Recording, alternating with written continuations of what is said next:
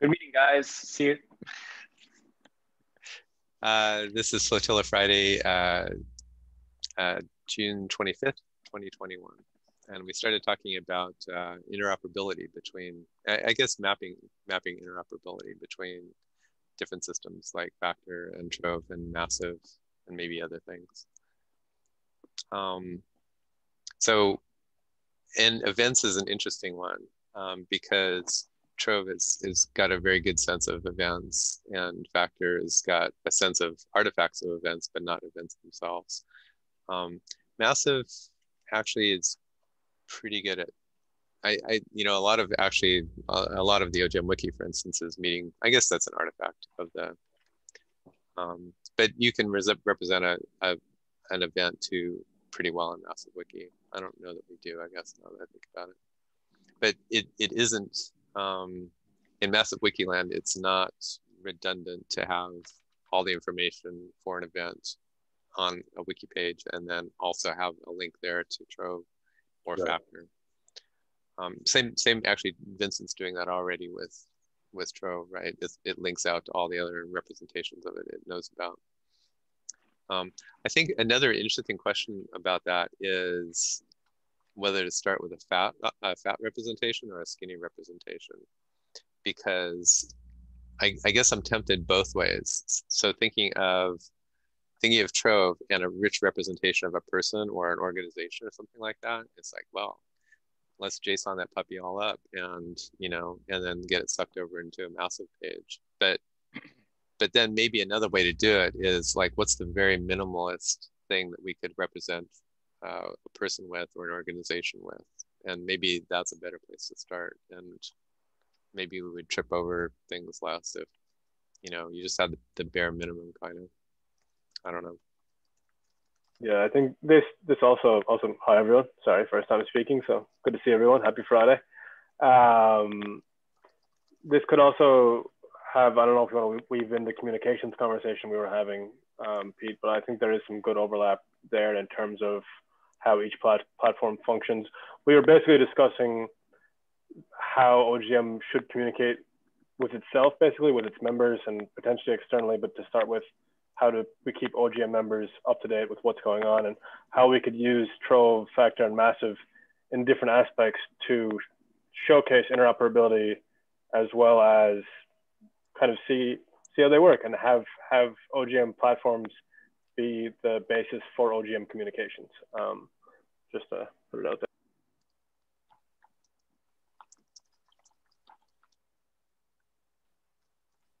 I've got a HackMD app. There's a link in. Oh yeah, most folks on it. Never mind.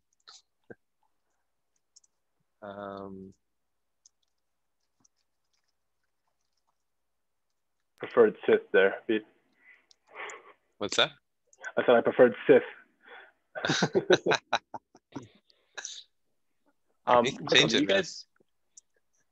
Did you guys do any updates to the Factor bookmarking tool? Is it? Why do you ask? No, we haven't, but I'm curious.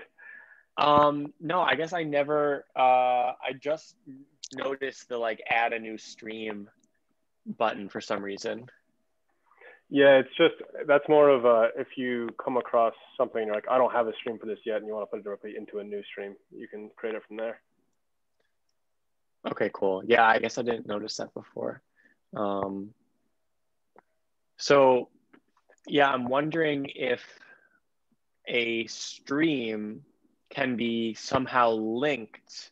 So it seems like, so a stream is like a container for artifacts. And so I'm wondering how a stream could link to either a folder or a page in Massive, or some of the different data types in Trove. For example, a community. So like if you have a stream that is connected to a community, sucking in whatever artifacts you mean? Right. Yeah, I mean, that's the easiest way to do that is, by having the thing available as an RSS feed, which I know is a fairly easy thing to do, but would need to be done on the other end. But the other way to do it is just to drag it in by the browser extension, but to automate that, the easiest way to automate it, I mean, there are probably other ways to automate it, but the easiest way is making it an RSS feed. And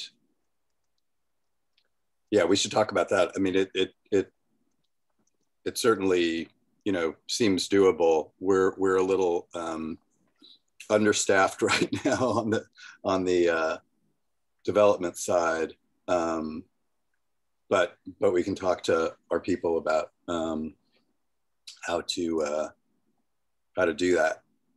Yeah, definitely doable. So then one of those maps could potentially be like website, use the Factor Chrome extension, goes to RSS feed, and then from the RSS feed gets picked up by Trove or Massive and then put somewhere else. Attached to an event or attached to a community or attached to a massive wiki. When I mentioned the RSS feed, I mean, the browser extension will work now as is. The RSS feed would be automating, like you would go to, if there was an RSS feed for the, Flotilla Trove group that basically any link that was shared or any document that was in the Trove group, I'm sorry, the Flotilla Trove group would automatically go via that RSS feed to Factor. On Factor, all you'd have to do is just say, this stream should include things from this RSS feed, and they'd populate. So that's one thing that you could do that could be automated. But the browser extension doesn't need an RSS feed to use. Yeah. So I'm actually curious Michael, if you could walk us through setting up a Flotilla stream that's linked to an RSS feed. And then how long would that process take of setting up a Flotilla stream, putting some things into it, and then get an RSS feed? And because if you gave me an RSS feed link for Flotilla, then I could then see how it could connect potentially to Trove. Yeah, no, we don't, it's not that it generates an RSS feed on our end, it's just that it takes an RSS feed on externally for us to bring it in automatically. It's easy to... So Factor doesn't generate an outgoing RSS, it's bringing things in via RSS. Yes. So, I mean, if there was a Flotilla stream, I mean, Flotilla on Factor might say, here are some existing RSS sources that we want to follow and filter and, do things like that. That's easy to do on Factor, and pull in stuff from other publishers that have RSS feeds, of which Trove could be one if Trove generated RSS feeds. And so if Flotilla wanted to, on Factor, have an RSS feed of all the video records, I mean, that's one you would do manually because it's pretty easy to do once a week. But, if there were other things that were being spun off from the activity on Trove that just wanted to be in this filterable bucket, so that, they weren't, that they were findable by other people, if we wanted them to be. Sorry, I'm haven't had enough coffee yet, so I'm probably making a whole lot of sense. So just really quick, yeah. So on Factor right now, and sorry, Bill, I see your hand up. I do want to get to Bill as well, but just to clarify real quick. So right now, if you want to take your stream off a Factor, you can embed it elsewhere. We don't currently generate RSS feeds, but you can embed if you have an embed function. We ingest RSS feeds to create streams, or you can, as you know, populate manually. But sorry, Bill, right. I know your hand up. Yeah, so let me,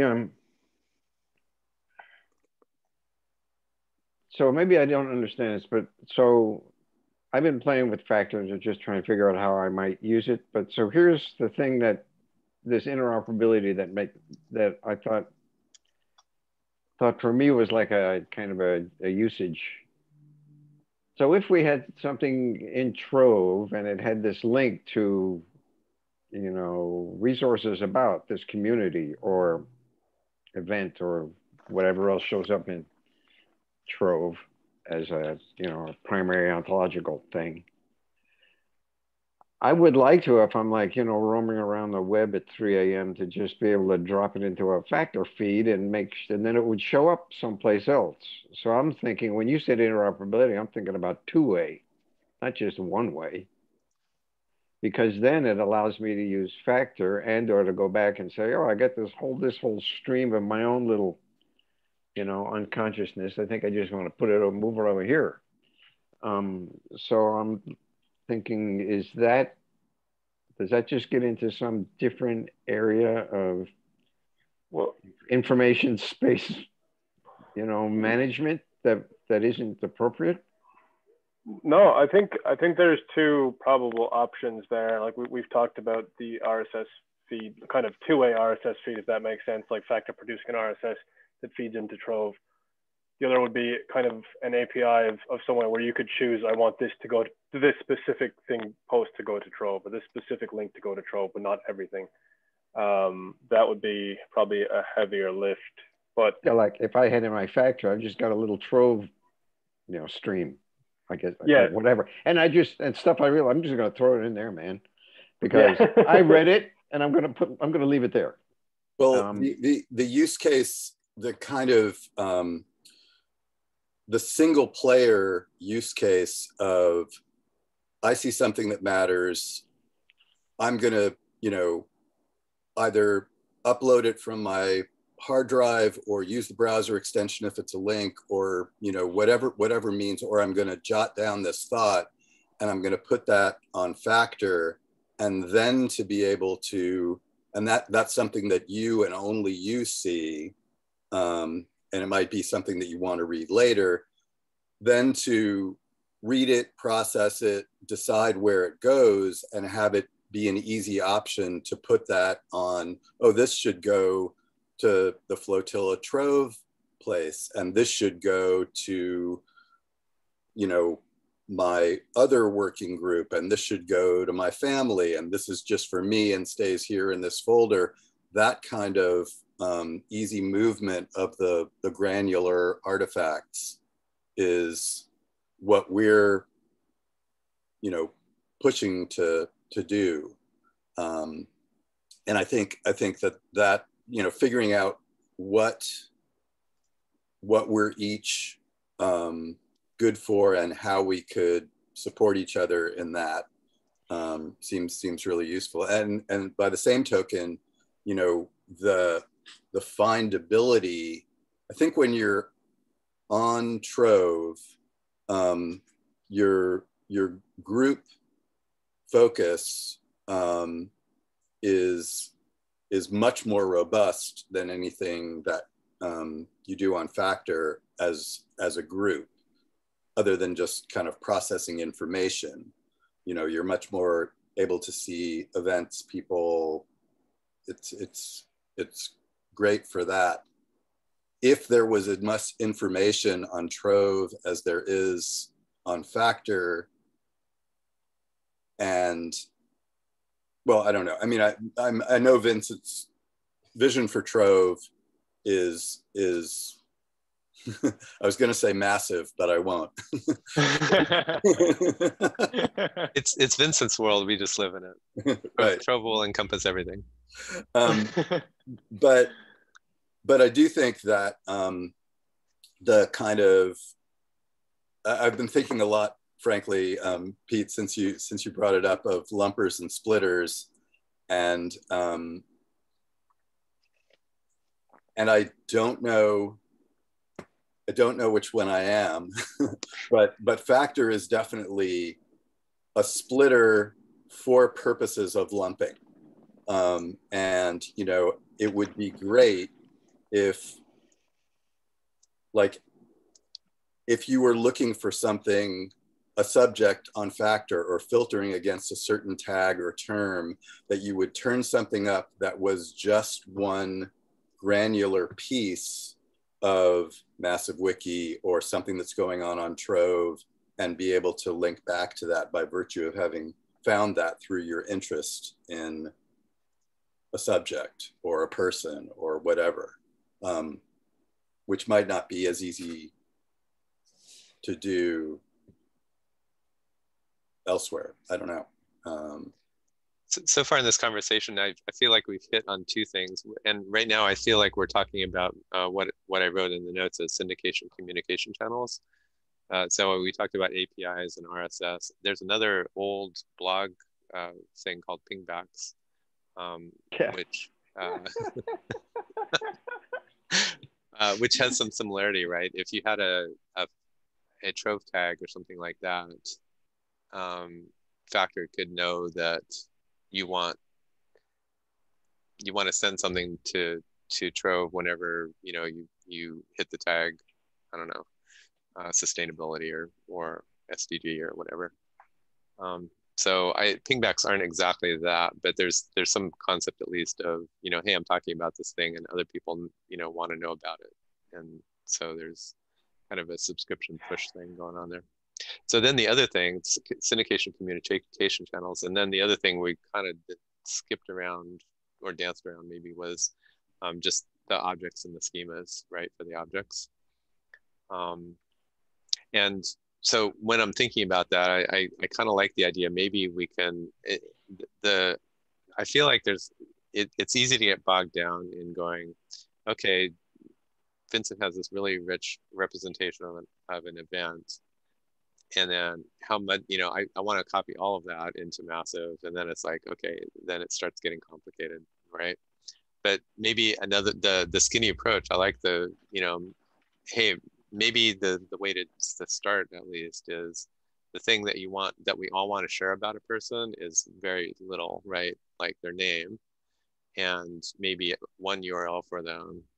And then the thing that catches for me right after that is, how do I know that the Peter Kaminsky in Trove is the same Peter Kaminsky that you're talking about in Massive, that's the same Peter Kaminsky you're talking about in Factor, right? So pretty quickly we have to figure out how to negotiate some kind of unique global or a unique ID, I guess, in Trove. Okay, there's 4 Peter Kaminskys in Trove, and I want to talk about this particular one, not about the other ones.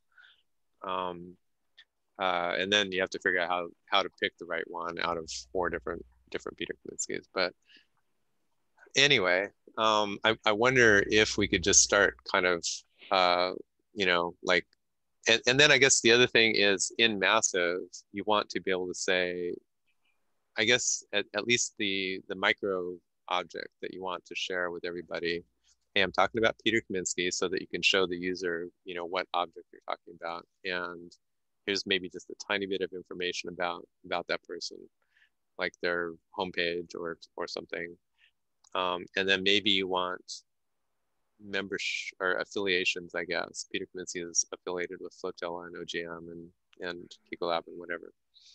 And then I guess when you talk to Trove, you want to say, and I'm talking about the Peter Kaminsky with this ID rather than the other ones. But I feel like you don't need much more than that to start data flowing around. And maybe that's a place to start. And then it would be like people and maybe organizations, and then events feels like the next phase up. It feels like harder in a way, kind of. So I guess maybe the one after that would be people and organizations, and maybe resources, what Vincent calls resources, bookmarks basically, right?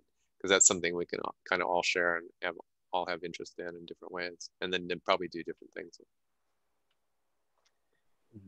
So yeah, and I was just going to say, and Trove actually has two different data types, partially for A/B testing experimentation, and partially because I'm trying to understand whether or not my theory of change is stupid or brilliant. But it's so there's what I'm calling resources, which are like a Wikipedia page where you can't have a duplicate. So if you catalog the page for the UN SDGs and then somebody else catalogs that same page, you are kind of forced to build on top of each other's work instead of duplicating efforts.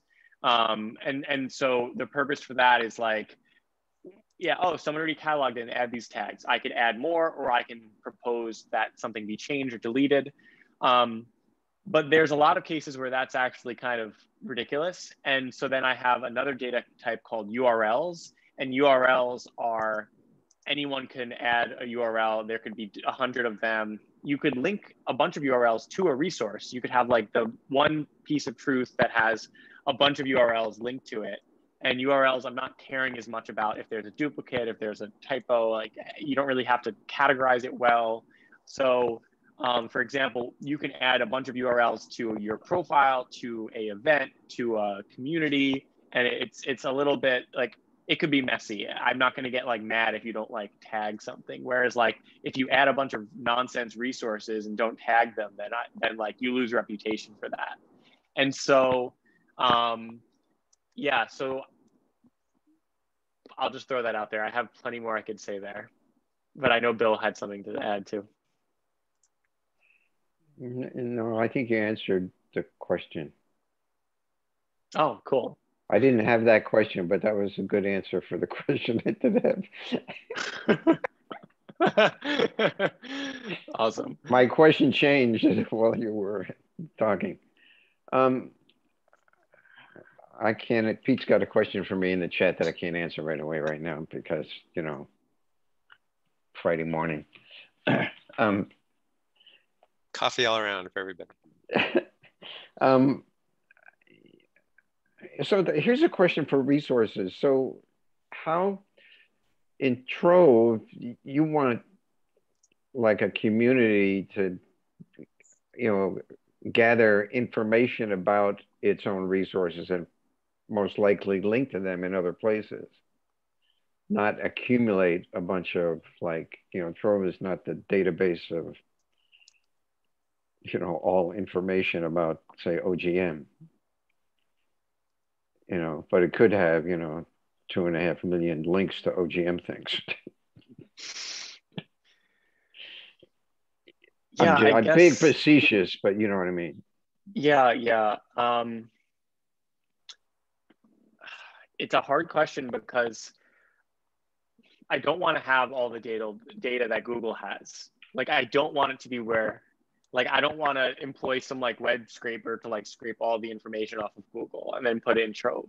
I kind of would like Trove to be a curated list of resources, and part of that could be a resource.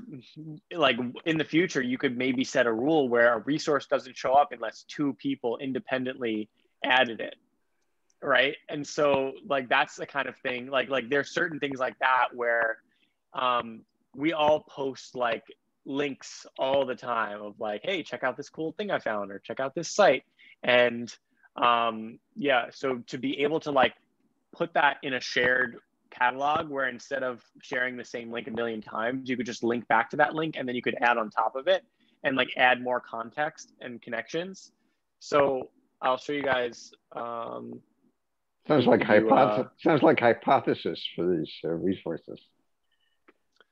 I mean, because you're going to have, it's possible to have some annotation about something, which for me is like part of factors. You can add a whole bunch of interesting little things around the link you're saving from the web. You got 2 little boxes you can put information in, and it could be the same, could be different. Yeah, so I could show you guys what the resources look like on Trove. It's quite how do I say it? Like a combination of ridiculous and extensive. whatever that word is. Expensive? No, I'm In some ways, yeah. So lavish? I don't know. You know, well, Vincent, are you about to share your screen? You could go first. Yeah. Oh, go I ahead, was Michael. I was just going to say about the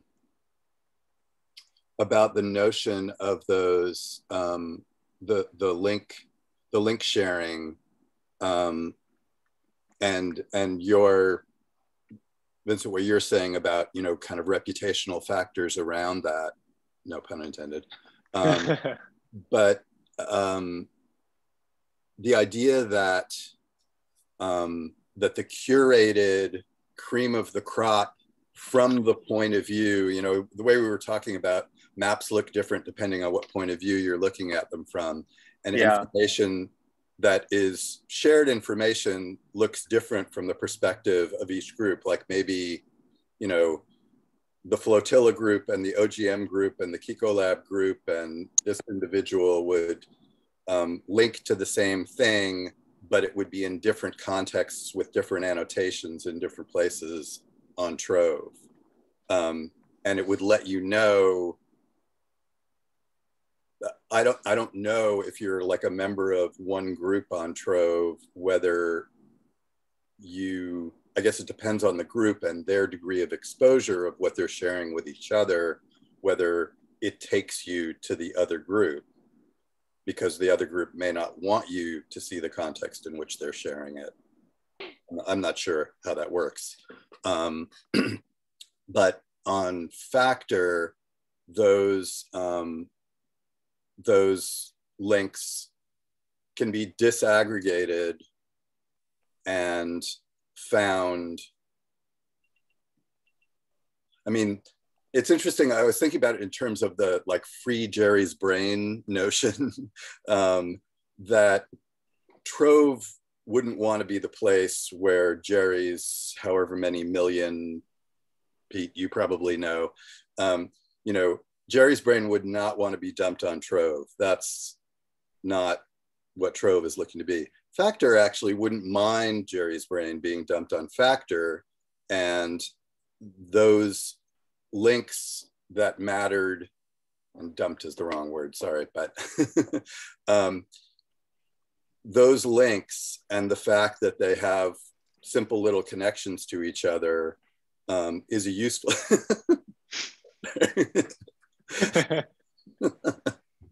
that was funny. It's going to be the geeky thing. Are you using a Trove minus F or what? Just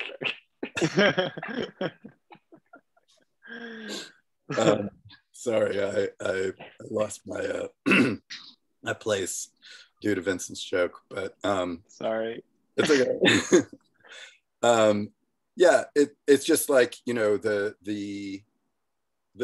database, ideally the graph database with like, you know, useful edges of a lot of stuff that matters to people is a good thing on Factor, is probably overload on Trove, and is knit together probably on Massive Wiki. I don't know. I'll stop there. It was just an interesting thing to think about. Yeah, I don't know if I have a good answer to that. Like, yeah, if Jerry was like, I want to put everything in Trove, I don't know if I would have a good answer, because yeah.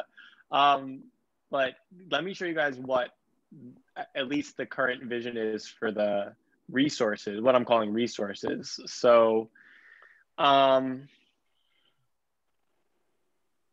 okay, so this is the OGM community, which has a resources tab. And this resources tab has a list of different websites, resources that have been tagged with OGM. And so Wardley maps, awesome list. So like some of the resources are a link to a list of other resources. So this is an example of like, if you click here, it's, yeah, instead of importing the entire list, we're just linking to the list of things, right? Where you can link to another collection or a stream or list to a whole wiki instead of importing all the contents of it when possible. And so then each one of these resources has their own resource page. And this has the type, the topics, it's a tool, the relevant communities, the audiences, like who is it useful for, mind mappers, links. And then, you know, being able to have this like linked data is really important to Trove. So like being able to click tool and then see a list of other tools, or being able to click Open Global Mind and go back to the OGM community, or be able to click, ooh, what's a mind mapper? And then see everything that is tagged with mind mappers. That's something that's really important for Trove. Yeah, that's great. Hey, Vincent. Oh, sorry. Yeah, go ahead. Go ahead. I was just going to ask a Trove question, but if you're still presenting, go. No, you first. I was just going to say, how does one? Because I was trying to do this, how does one? I mean, there are groups that exist on Trove, and I'm a member of them in real life, but I'm not a member on Trove, and I don't see how to like knock on the door and say, hey, Kiko Lab, can I be in the Trove group?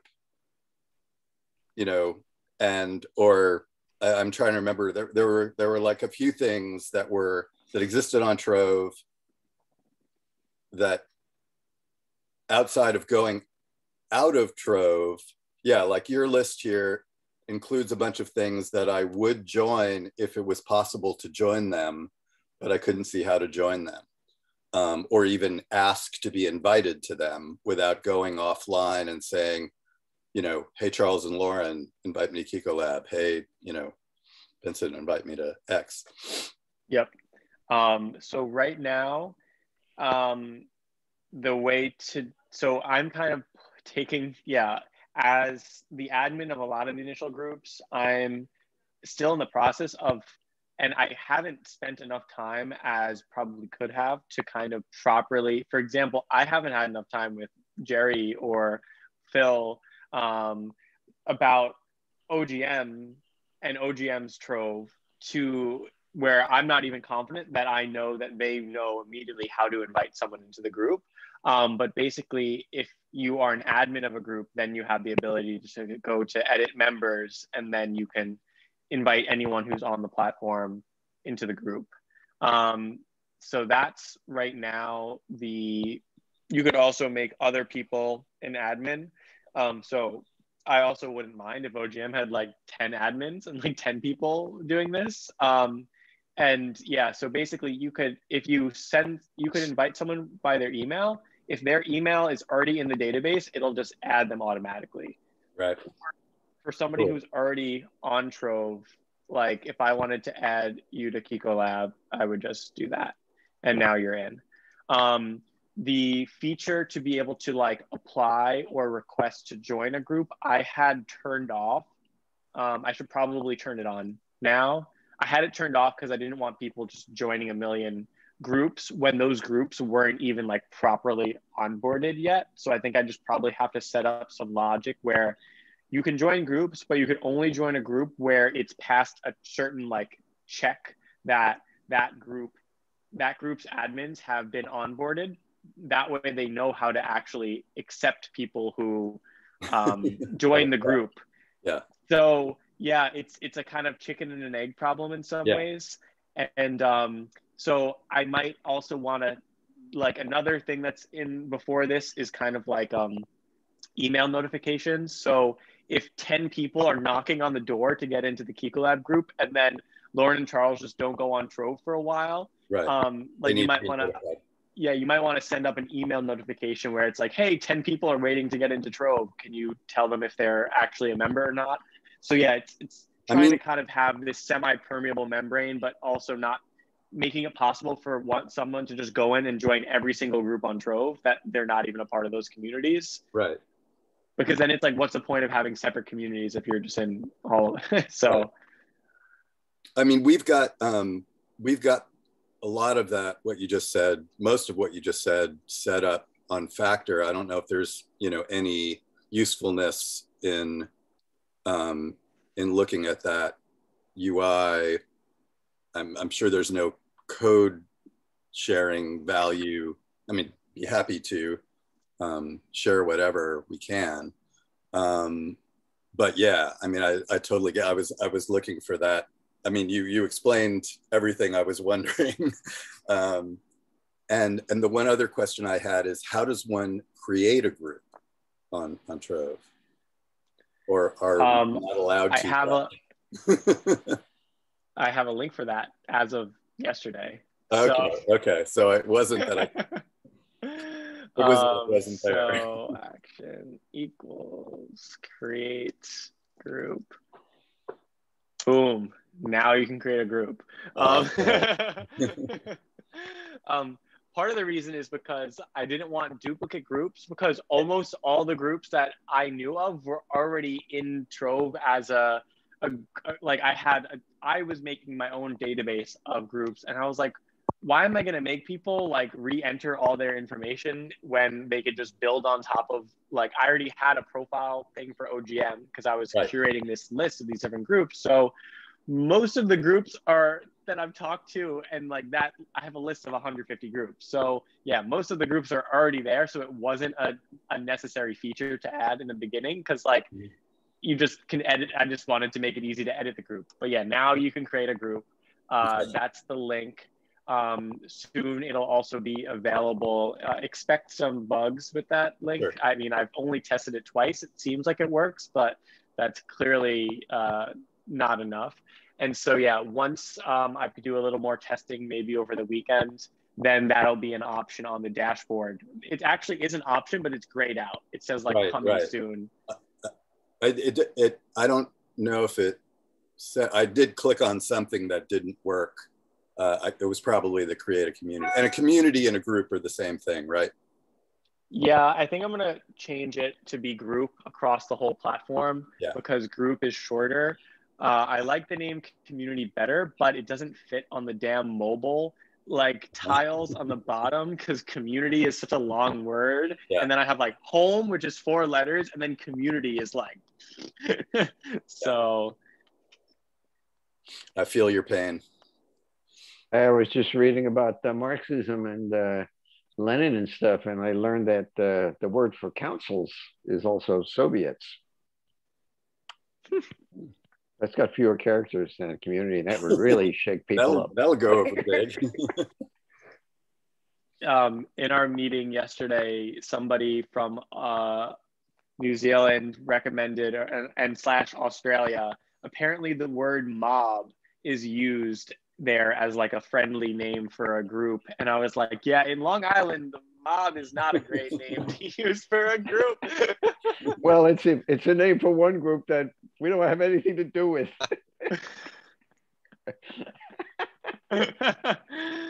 So yeah, I had the suggestion, why don't you just call it a mob? That's short. And I was like, yeah, I don't know about that. Yeah. So yeah, hopefully within the next week or so, you'll be able to request to join a group. And then the people who can let you in, if it's a closed or restricted group, actually will get notified. That's high on my to-do list. So there's a lot of those. Yeah, there's a lot of those kind of like obvious features that just we haven't gotten to yet. Another one of them that I just added this week was search, which Pete, I think I fixed the bug that the last time you tried it, like a site-wide search. So that's something we just added. It's on the header now. You could search anything on the site except for projects, probably for some reason. Yeah, so it's coming together.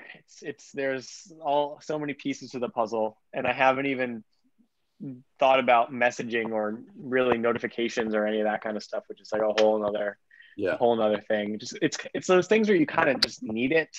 It's like there's nothing new about it. You kind of just, if you're building some sort of platform, you need notifications, you just kind of have to do it, it's like, but I'm also at the same time trying to like put intentional design into like making things better than they usually are. And that's hard, and that takes time because you're not just like copying and pasting, how every single platform does notifications, which is basically the same. Yeah. Yeah. No, it's a challenge. I mean, there's expectations that people have, but there are ways in which you want to fulfill them, and there are ways in which you want to, upset them. I mean, upset the expectations, not upset the people. Yeah, hopefully. Doing one without the other is sometimes, a challenge.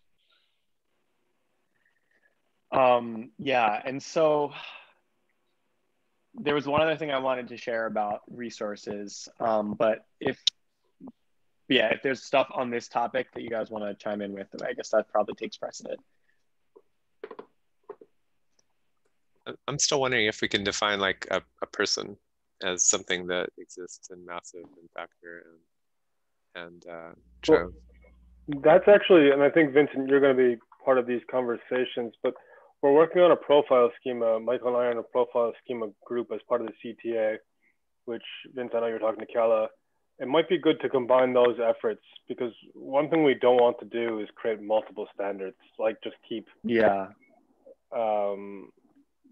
So maybe we can give an update from that maybe next time, or we can invite you guys to join for the profile schema, because I think that, Michael, and correct me if I'm wrong, but that should include kind of like what makes up a person on a platform. I mean, the thing that we're doing in that group, there's a little bit of a question of the difference between a profile schema and a user ID. I mean, they obviously relate to each other. The simple interoperable, I mean, simple is the wrong word, but the finite interoperable login capabilities are one thing that's a piece of what we're doing. But we're also trying to come up with profile fields that would allow, I mean, if you're on Trove and Factor and you join Massive Wiki, I mean, Pete, going back to what you were saying earlier, the idea that your profile information, if you have a kind of common login standard, that your profile information that would live on, decentralized, live with you, that you could auto-populate your profile from that, and the fields would know each other. I've got a little bit different use case. Those are all great use cases, and I started writing them on line 19 or so. The use case I'm holding today is I'm in OGM Wiki, a Massive Wiki, and I just want to be able to see everybody else who's affiliated with OGM, right? So it's actually kind of all I need for that is their name and then an affiliation to OGM in some way. And then those do relate, somewhere I have a profile, maybe it's on Trove or maybe it's on peterkaminsky.org or, Twitter or whatever. And then there's also another thing, which is a login identity. And then Bill brought in Keybase. Yet another thing is, who is this Peter Kaminsky? And when I'm looking at Twitter, Peter Kaminsky, is that the same as looking at Trove Peter Kaminsky? And is that the same as looking at Facebook Peter Kaminsky, right? So all kind of like slightly different use cases, and they're definitely related, but they're definitely also kind of different. And I guess the other thing that I'm interested in is, today at least, I don't really care about somebody being able. All I care about is that coordination. Like, who is this person, and is it the same as, you know, where I see them other places? And I don't care. I mean, I care about this a lot, but I don't care about, for the purposes of this use case, I don't care that you can copy over my various URLs, or my, you know, my short description or my long description or something like that. From that is a great use case too. You know, I've got a description published in OGM forum. You know, hey, you know, I'm adding myself into Factor or Trove. Can you just suck over the profile that I've already got there, right, or off of my home site or whatever? But just like, who is this person, and you know, do I understand who it is in all these different places? Yeah. The sovereign identity. Yeah, except it's self-sovereign. I'm not even sure if I care that it's self-sovereign. Usually I do. Today, what I care about is that it's correct. And maybe it's actually not a sovereign identity. It's just, when I'm talking about Judith Benham in OGM, is that the same Judy who's over on Trove, you know? And maybe Judy didn't even put herself in either of those places, but, you know, in the process of mapping and stuff like that, we start describing this Judith Benham, who's also Judy someplace else, who's also, you know. Yeah. And just, how can we tell that's the same person? Speaking of Judy and Judith, this is just offhand. Vincent, do you prefer going by Vincent or Vince? Probably Vincent. Okay. That's Yeah. I heard somebody refer to you as Vince, and I wondered, oh, am I being too formal with it? Okay. I'll stick with Vincent. Vincent's my actual name. Yeah. You can call me Vincent, Vince, Vincenzo, but just definitely not Vinny. Okay. So I got to tell you, this is a funny story. So my name is William. My nickname is Bill. And my mother just would not let anybody call me Billy. She goes, that's just not going to happen. And actually, some friends came to the door and they asked, is Billy home? And she just said to them, there's no one here by that name, and closed the door on them.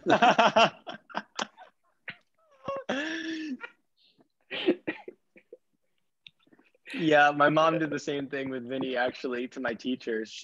They'd be like, oh, so Vinny's doing really good. She's like, I don't have a son named Vinny. Do not call him that. Jeez, my mom called me way worse things than your mom's. I only had to worry if she actually called me William. I was in trouble. Deep trouble.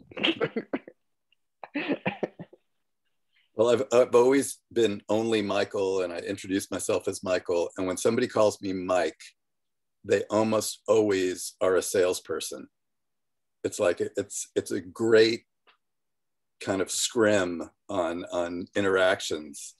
Like, I instantly know, oh, okay, you're trying to sell me something.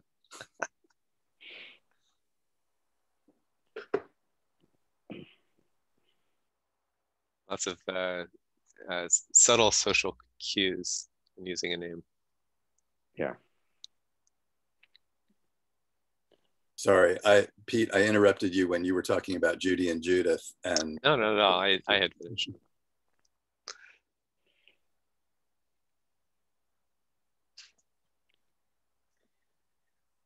Oh, sorry, Michael. I was just going to say, I mean, this seems like really fertile ground, and I'm wondering, you know, I mean, let's just keep pushing on this and figuring out how. We're gonna, like, and Vincent, now that I can make a little. Now, one question, Vincent, I have about the way groups work on Trove is the visibility of a group and the, you know, public nature of it. How, what are the degrees of calibration of that? Or is right now everything's just like, you can, if the group exists, you can see it?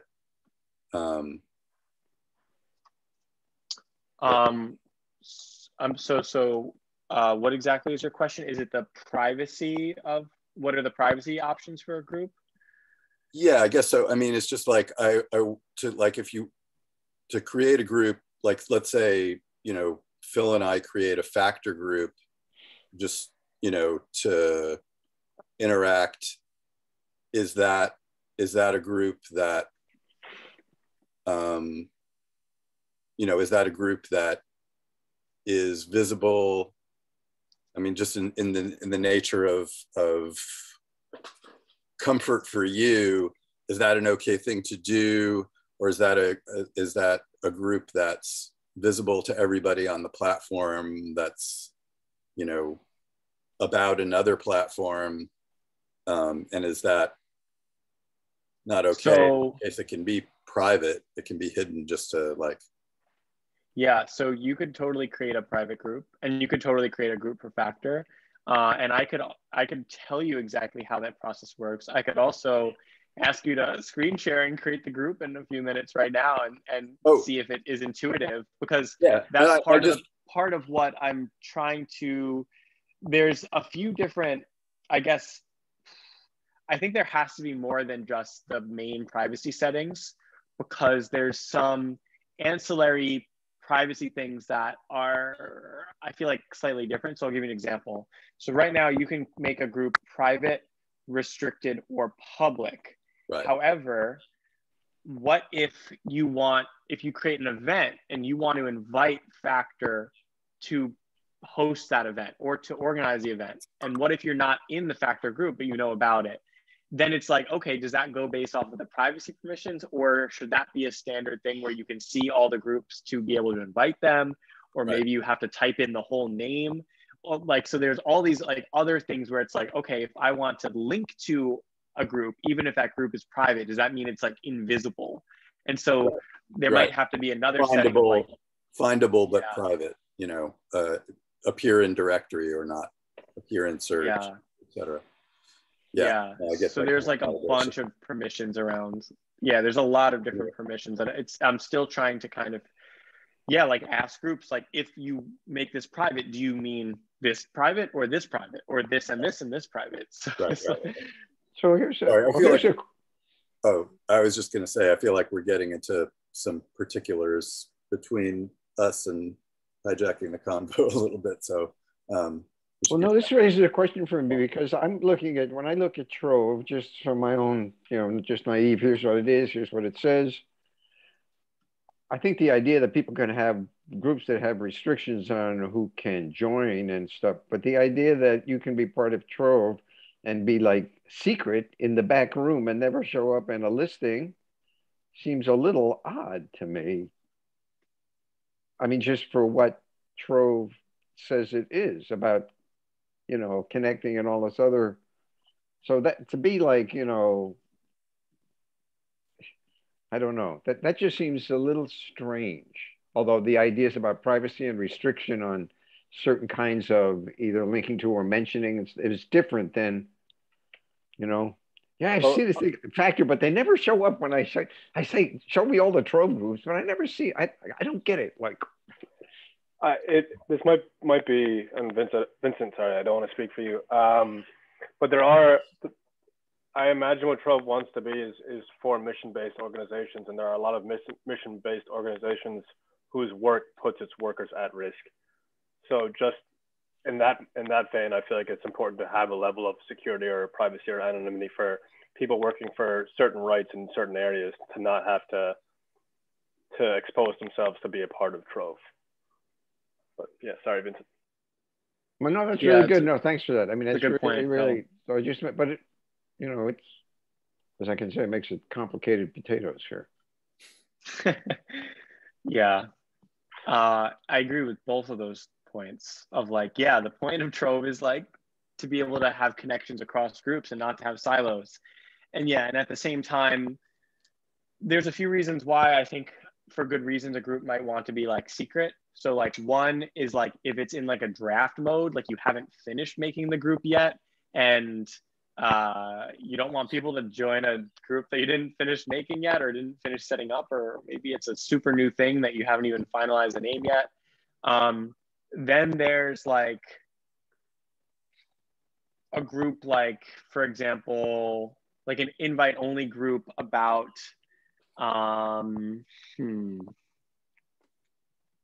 addiction yeah, I mean, or something, you know. what's that? I said about addiction, or, you know, something that people Something are personal, yeah. less than comfortable sharing widely. Right. Yeah.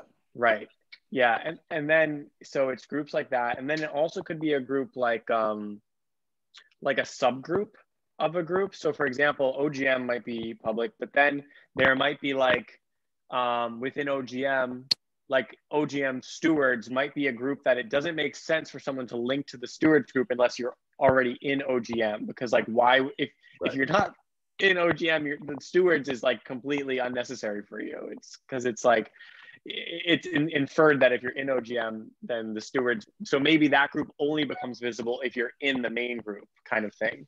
And so, yeah, another example for that is like if you have a group like a fellowship, and then you create a subgroup, which is like a small like friends group, and maybe you don't want that to be like, you just want to invite your friends in. So kind of like a smaller circle of people that it's not even like a group, it's just a collection of individuals that are formally tied to a group that's public.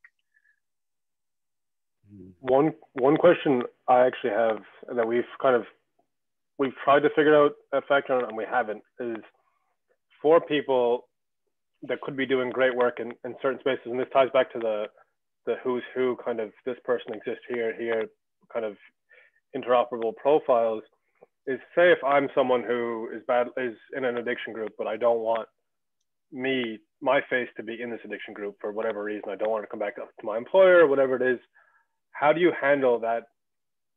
Like, is it an alias for someone that it still links back to this individual somewhere, but when they enter this room, it's an alias of who they are that's not directly connected on the platform? Like, how do you handle necessary anonymity in different areas when connected to someone who's an actual person on the platform or in our network?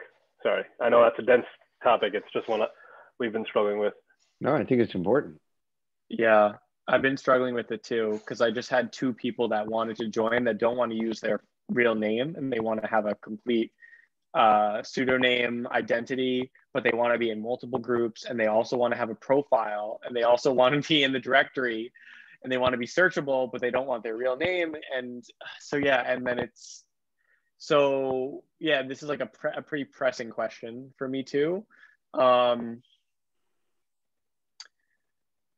Yeah, it gets real complicated. I guess how I've been doing it right now is because it's in alpha, because there's, 100 or so members, because most people kind of know of each other. I'm letting people, if they don't want to put their real first name and last name, they don't have to.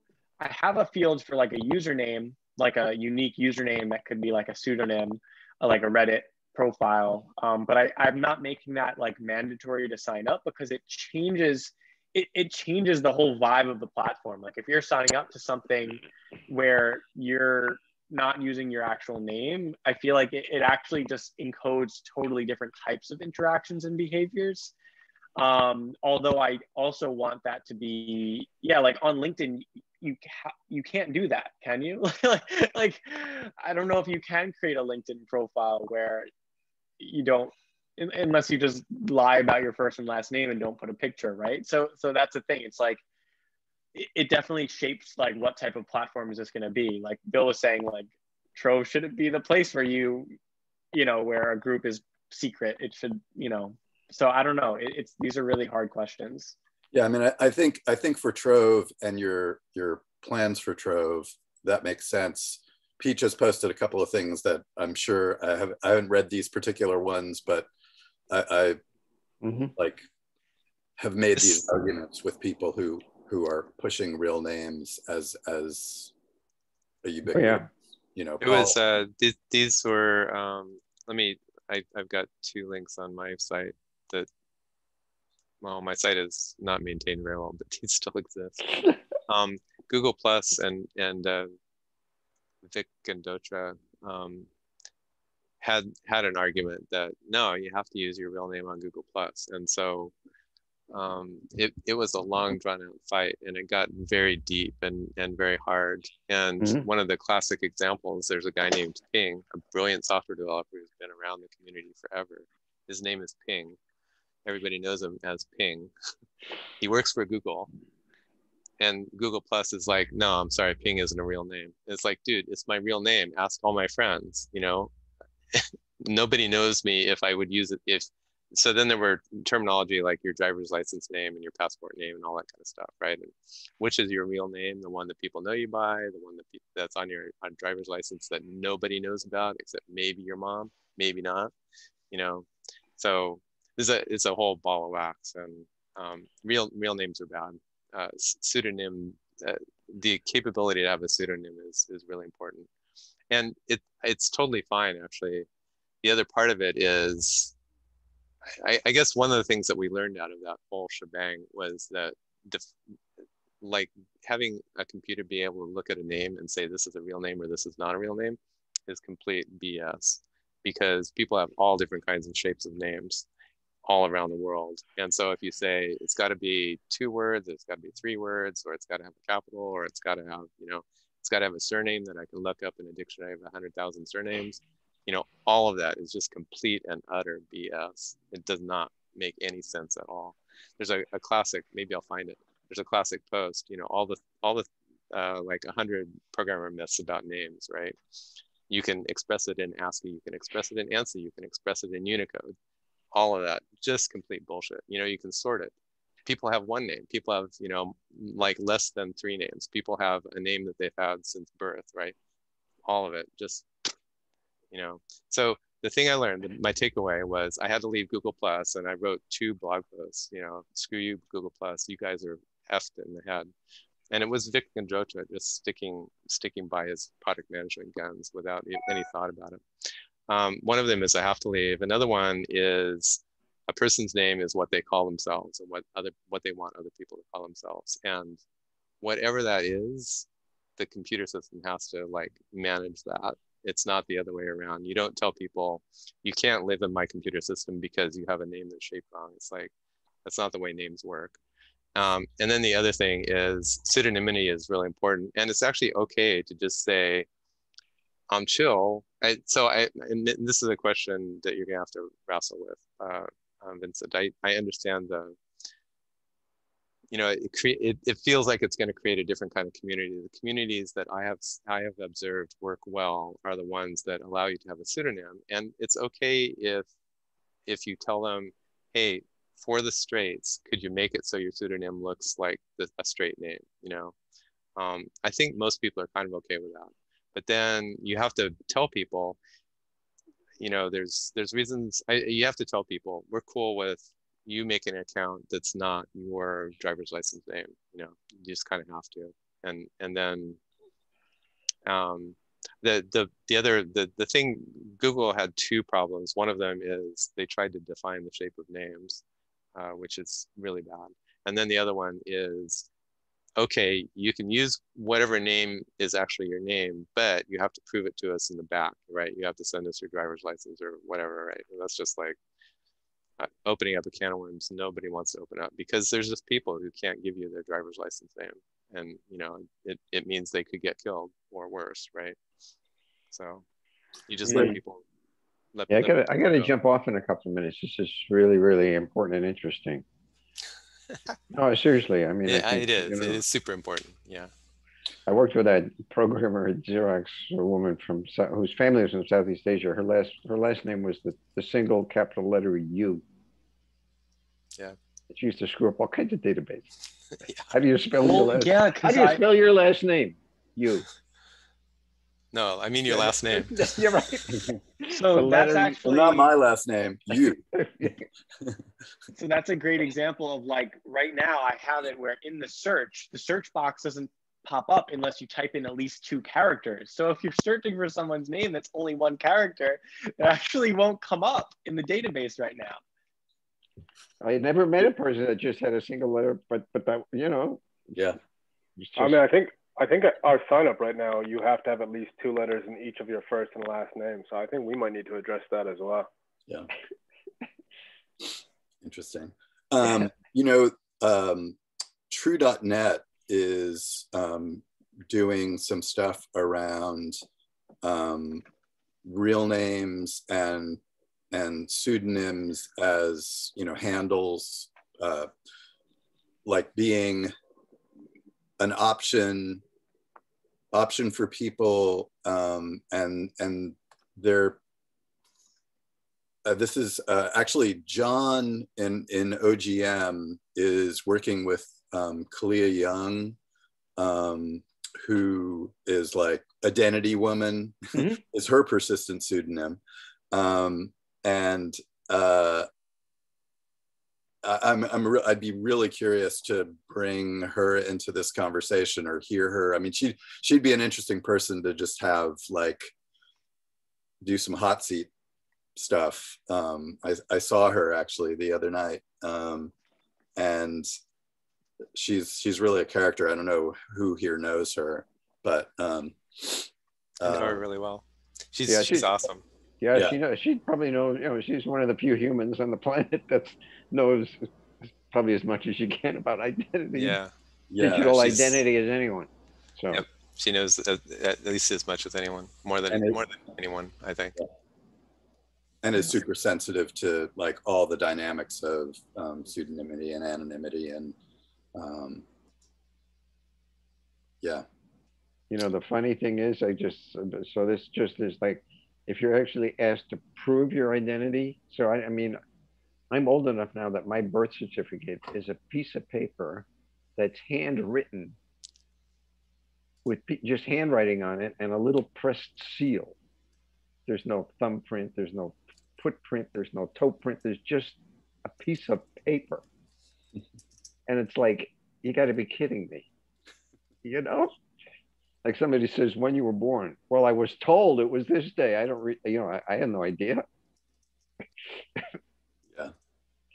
So it is really tricky, this thing about, well, you know, prove to me who you are. It's like, okay. Bill, prove to me you weren't born in Kenya. I don't remember anything until I was about 2.5 or 3 years old. That's my first memory that I can recall. So even we don't know that you weren't born in Kenya. Like you don't know. Yeah, I mean, I just have a handwritten piece of paper.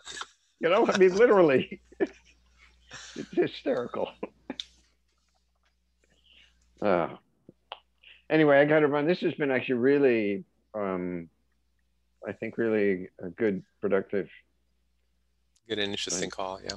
Yeah, no, I think because there's some stuff that can move forward. And you guys got me more interested in playing with Factor, although I found it a little, I'll keep trying to use it. If you want to walk through or walk through what you're trying to do with us at any point, we're around.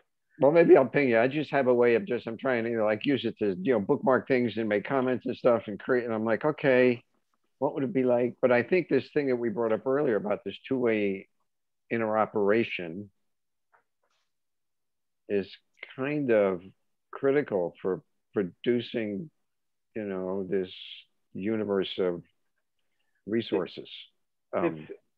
Three-way, really, at least. Yeah. Well, you were talking about Trove. And probably, I was just including Massive Wiki because.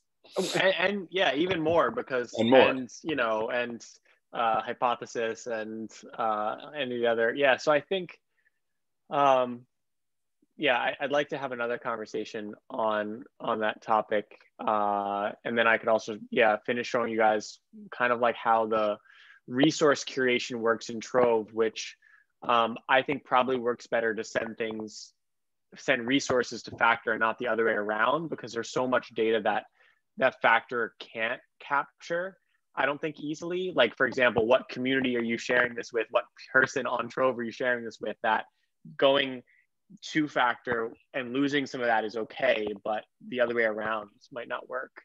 Because the use case for Trove would be to answer that question. Right, like so I have something where like a resource could be linked to a project or an event, and that's pulling from the Trove database, right? And so unless Factor could pull from the Trove API and then select a list of projects, then it would be pretty hard to capture all that. I mean, unless you guys are open to that. But yeah, I think in terms of the other thing I just found a little while ago during our call is that Zapier has an RSS workflow. So I could push things from Trove with Zapier to an RSS feed that Factor could pick up, and we could experiment with that. We could do some experiments just using Zapier, and then if it works, we could make a microservice that does what Zapier is doing, which is pretty simple. Okay. Yeah. I gotta run here. Thanks, Bill. Great seeing you, Bill. Have a good weekend. I'm working on it. Yeah, and give us a call if you want a hand onboarding or concierge service. Well, maybe I'll just write to you about what I'm doing, and then you can say, "Oh my God."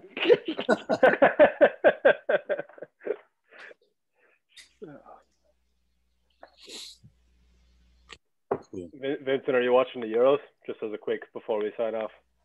What's that? What? Are you watching the Euros? Soccer European Championships? Yeah. No, I have. I've been trying to spend all my free time doing some movement myself and not being glued to the screen. So I actually just started I'm starting to do some pickup basketball and some soccer with my little cousin who's back from college, and just signed up for a basketball league. But yeah, I have not watched any sports since COVID, just because I look at people moving around and I'm like, I should be doing that. Yeah, I think you're right too. I don't know. I'm trying to get back to it as well. I've been getting back on the bike a bit. But no, I was just asking. Italy's playing today as well. I was asking. Oh, are they? Okay. Yeah. Well, now you're tempting me.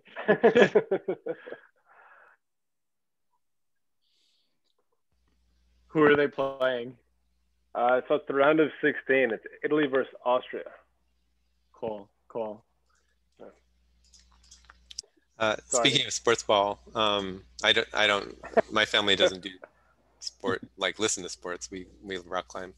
But anyway, dentist appointment the other day, and the dentist is a big Angels fan, I think, and so he had the game on the previous day or something, and so my hygienist is like, oh man, that Angels game last night, 13 innings, I think it's. So this is baseball.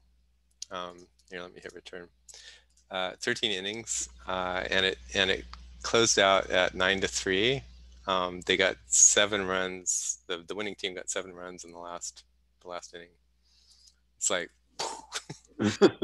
go bar your head, guys. It's 9 innings. Yeah. Just call it a draw or whatever. Yeah, baseball can be tough that way. I was at a game one time, and I think it went 12 or 13, and it was 0-0, and it finished 1-0. And it was just. That's a brutal. Oh my. Yeah. The 20, what's the record? I think it's 23 innings, suspended for the night and then picked up the next morning or something. I don't know. So I think there's a new rule now where it can end in a draw. I'm not positive on that, but they've reduced there's like a limit. There's a cap now for how long a game can go. Really? Wow. Sorry to get into sports. I feel like did not read the room well there. I apologize. No, you're good. We could draw some interesting analogies. So there should be a cap on the game. There should also be a cap on Zoom meetings. You can't go over 9 hours. You can't go over 9 innings. We're in sudden death overtime right now. Yeah. And it's still a draw. Yeah. I think we're winning. I like to think we're winning. Yeah. Well, the whole winning losing thing. I mean, Pete, I love that. I still think about that. Everybody winning, and what was it? Cooperation wins in the meta bracket. Yeah, it's a good one. Yeah. Yours. It's funny.